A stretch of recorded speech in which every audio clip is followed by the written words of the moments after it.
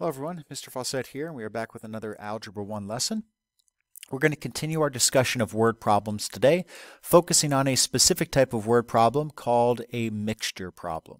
So we'll get to that in a second, but first we are going to look at a word problem similar to the one from our last video. So we have a problem here. It says an American Airlines plane is taking off from the ground and rising at a rate of 175 feet per minute. A Delta Airlines plane is descending from a height of 12,000 feet at a rate of 200 feet per minute. And we need to find the time at which the planes are at the same height, as well as find that specific height. So I encourage you to pause the video, try to work out this problem on your own, maybe refer to your notes from the last video, and then come back and see how you did. All right, so we're going to draw a little diagram here. Just let me move this up to give us a bit more space. Make this a little bit bigger. All right, so I have an American Airlines plane. My planes are not very good. So I am just going to say AA plane.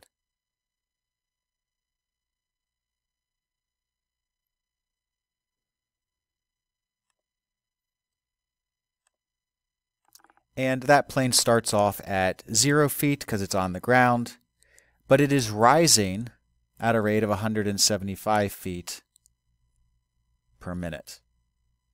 Meanwhile, we have a Delta Airlines plane. We'll say Delta.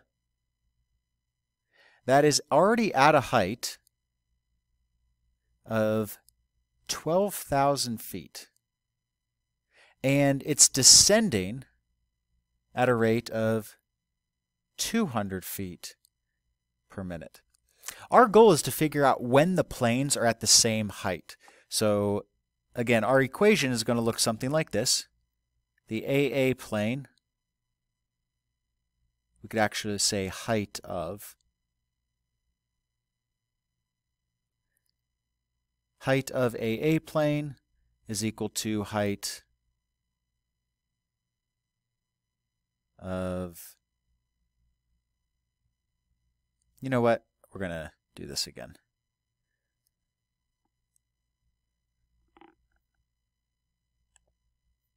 Just going to pause the video and write it. All right, so the height of the American Airlines plane, well, it starts off at 0 feet. So you can write 0 or you can just not write it because writing 0 or not writing 0 is the same thing. And it is rising, so we're adding 175 feet per minute. Well, we need to come up with a variable. So before I finish off this equation, think about what are we trying to figure out? What is the problem asking us? Well, it's asking us at what time are the planes at the same height. So our variable is going to represent time or minutes. So I'm going to say let m represent minutes. And specifically minutes since the American airline plane takes off. So if it rises at a rate of 175 feet per minute, well, we can do 175 m. Right? If 1 minute after the plane is taken off, it'll be at 175 feet. 2 minutes after the plane takes off, we would multiply 175 by 2, etc. The height of delta, well, we know that starts off at 12,000. And the key thing here is that it's descending. So we're taking away feet from our initial height, and we're doing so at 200 feet per minute. So 200 m. Okay, if it's been descending for 4 minutes, it would be 200 times 4, and we would subtract that from 12,000. Well, now we just have a single variable equation to solve. So I'm going to add 200m to both sides. So I get 375m is equal to 12,000. Again, I just added 200m to both sides. Now I divide by 375. We'll write this one in. We have some space. And that means m is equal to 32. And remember, this m represents minutes. So we're asked two questions. We're asked what time are the planes at the same height, but then we're asked, well, what is that height going to be? So I'm going to erase some of this just so I have some extra space. You guys should still have space for this problem. You should probably write a little smaller than I do. So the first thing I'm going to do is I'm going to write a little sentence explaining this 32. So the planes are at the same height after 32 minutes. And then we need to find out what that height is. So I'm just going to take the American Airlines plane. So the height of the American Airlines plane is 0, and again, you'll have to write it, because that's our initial height, plus 175 times 32. So 175 times 32 gives us 5,600 or 5,600 feet, which is the height of both planes.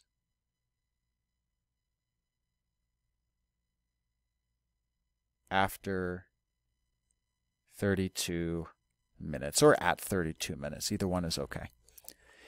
Again, don't just focus on getting the answers, but focus on explaining what those answers are and what they represent. Okay, so this little sentence I wrote up here in black is important, and as well as explaining what the 5,600 represents.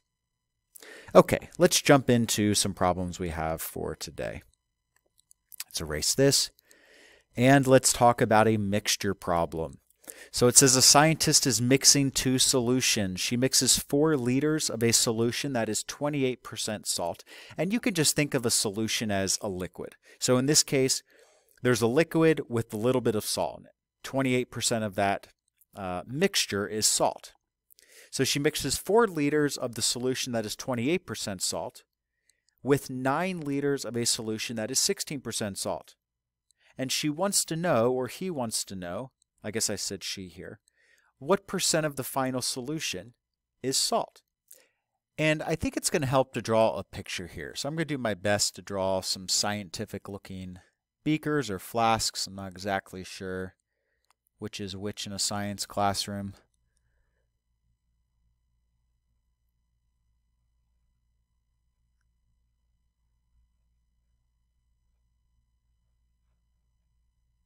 We'll make our final beaker a little bit bigger. So in my first beaker, I have 4 liters of a solution that is 28% salt.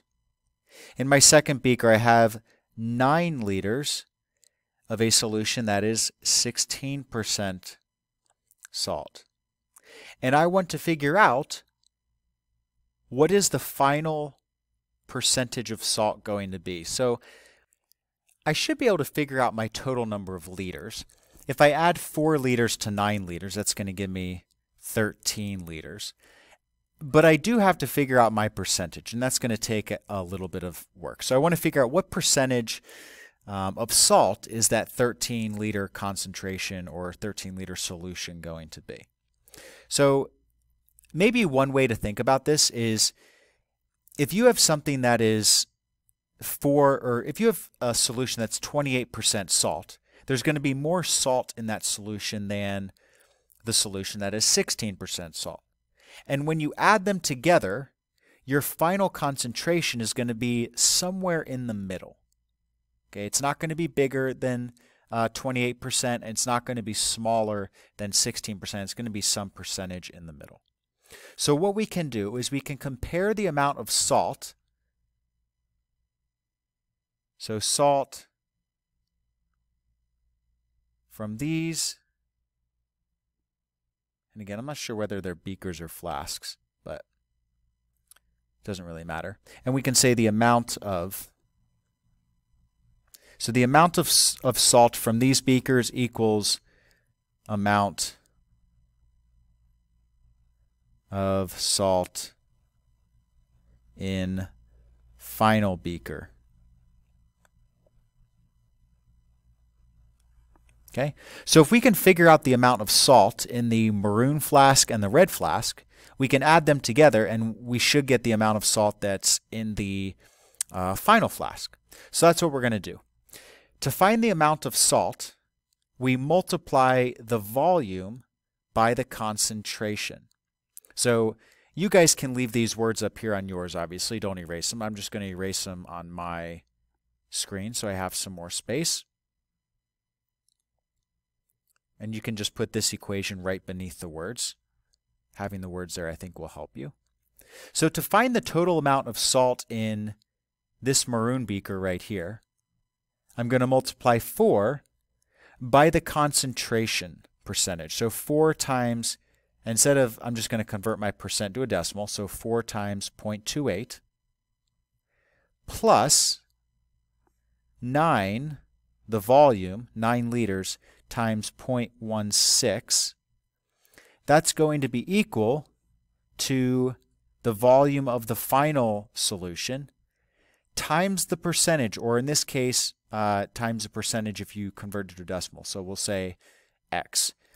And because I'm using x, I need to say what x represents. So we are going to say, let x represent concentration of salt in final solution. So we have an equation here that I think you could now go ahead and solve. But again, I want you to try to understand where this equation came from. So let's go do the next step for this equation. I think it'll make a little bit more sense. If I multiply 4 times 0.28, that gives me 1.12. So get 1.12. Now what this means is that there's 1.12 liters of salt in the first beaker, right? There's 4 liters of solution, so 4 liters of liquid and salt combined. But as far as salt goes, there's just 1.12 because that's 28% of 4. If I do the same thing with my red beaker, I get 1.44.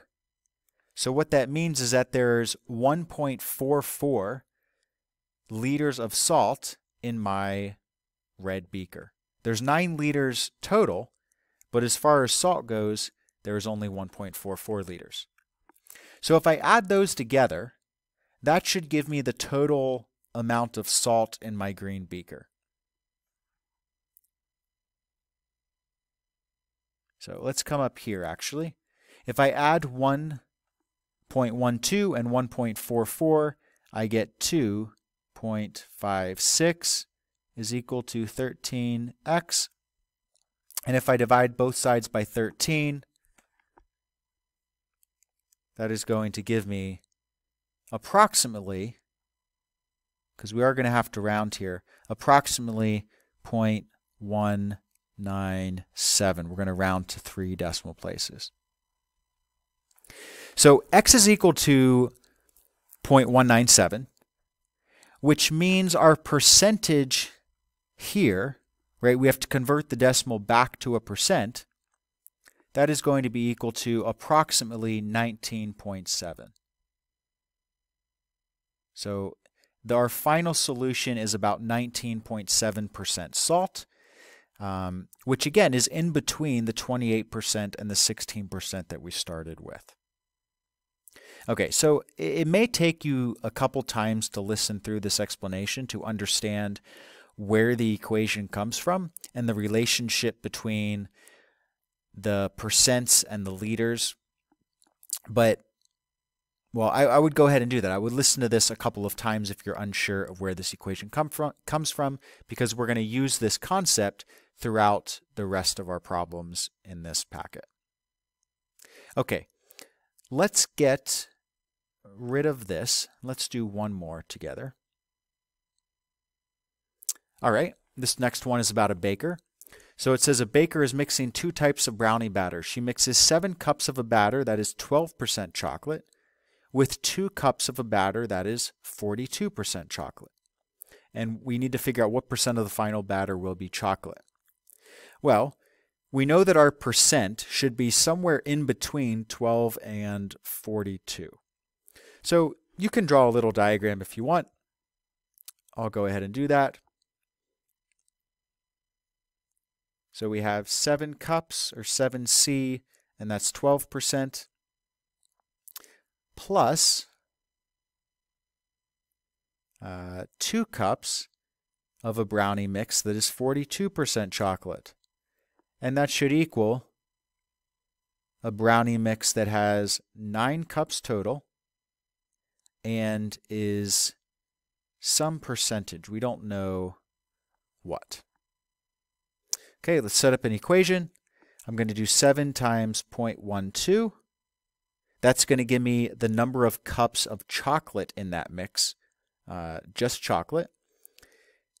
I'm then going to do 2 times 0.42 for the number of cups of chocolate in the red pan, and then I'll have 9, and we'll just call this x. So we'll say let x represent chocolate concentration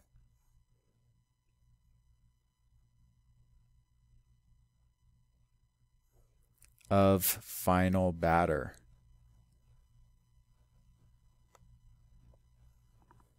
All right.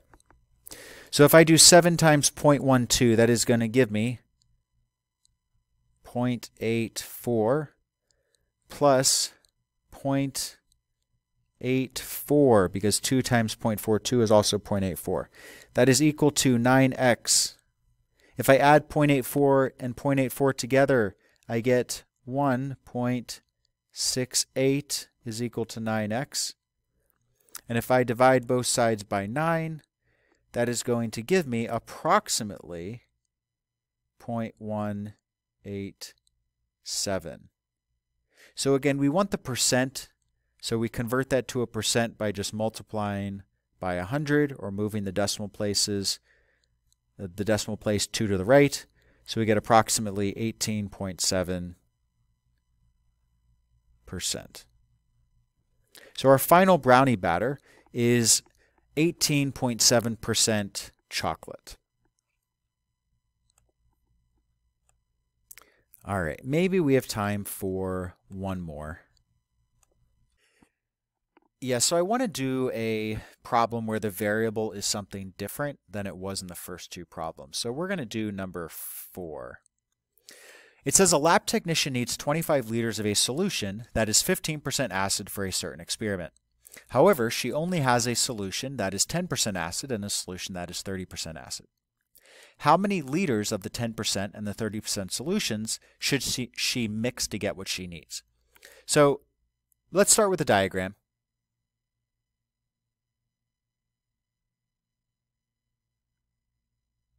The setup is the same as far as the type of experiment happening, but our numbers are going to look a little bit different, and our variables are going to look a little different. So it says she needs 25 liters of a solution that is 15% acid. That is what she wants to end with, because that's what she needs for her experiment. She doesn't have it though, so she has to create it. So she wants to end with 25 liters of something that is 15% acid. Now, it does give us some other pieces of information. It tells us that one of the starting solutions is 10% acid. That's not red, it's pink.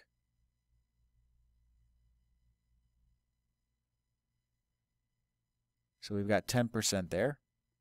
And then we have another one that is 30%. The problem is we don't know how many liters of each. Right? These are both question marks. These are both variables. We don't want to have 2 variables though. We just want to be able to have one variable. So let's call one of these x. I'll call the red one x. which means I now need to write out what x represents.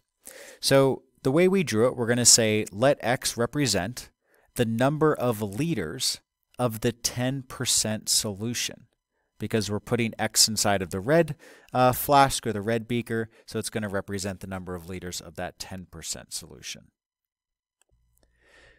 Now, is there a way for me to also use an x somewhere in my green beaker or my green flask? I can't just put x here, right? Because x doesn't stand. I can't put x there because x doesn't stand for the number of liters of the 10% of the 30% solution. It stands for the number of liters for the 10%. And we don't know that these green and red beakers have the same amount of liquid in them. So I can't just do x over here. But what I can think about is that my total is 25. Right? So the total amount I need to end with is 25.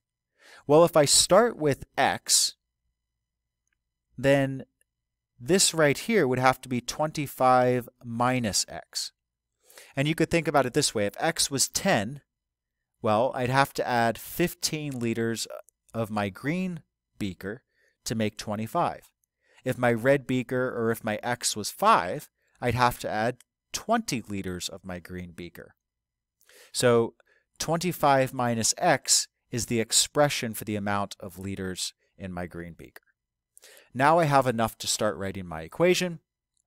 So I'm going to do x times 0.10 after I convert 10% to a decimal, plus, and this is key, in parentheses 25 minus x times 0.30. You could also just do times 0.3. It's the same thing. And then over here I get 25 times 0.15. This equation is a little bit more complicated to solve, but there's only one variable, so we are able to do it. So I'm going to get 0.1x plus, now I have some distributing to do. I've got 30 times 25, which is going to be equal to 750. Sorry, 0.30 times 25. So that's going to be 7.5 rather. Quite a big difference. So just to be clear, 25 times 0.30 is 7.5 minus 0.30 times x is equal to 25 times 0.15, which is 3.75. Again, I'm just going to continue simplifying. So this is going to give me negative 0.2x if I combine my like terms, plus 7.5 is equal to 3.75. We're going to come up here to give us more space. So I'm going to subtract 7.5 from both sides. And actually, I'll just write this out because it may be getting a little confusing for you. Let's use a different color. Let's use blue. So you get minus 0.2x plus 7.5 equals 3.75. I'm going to subtract 7.5 from both sides. And that is going to give me negative 0.2x is equal to negative 3.75. Divide by 0.2. And that is going to give us exactly 18.75. So it's not just asking us to find x, because x is the number of liters in our red beaker, or the 10% solution. So I can write that. I get 18.75. And then if I do 25 minus 18.75 in my green beaker, let's get my green marker, I will get 6.25.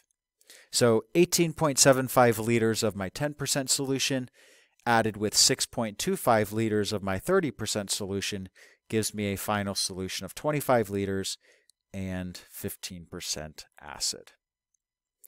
So throughout the rest of these problems in this packet as well as in your homework packet, there are different places the variable could be. It's not always going to be a certain percent. It's not always going to be a certain volume. It could be anywhere in the problem, anywhere in the problem. So you have to read the problem carefully to understand where to put the variable. Okay. I hope you enjoy the rest of your day, and I will look forward to seeing you next time, but make sure you get some practice in before then.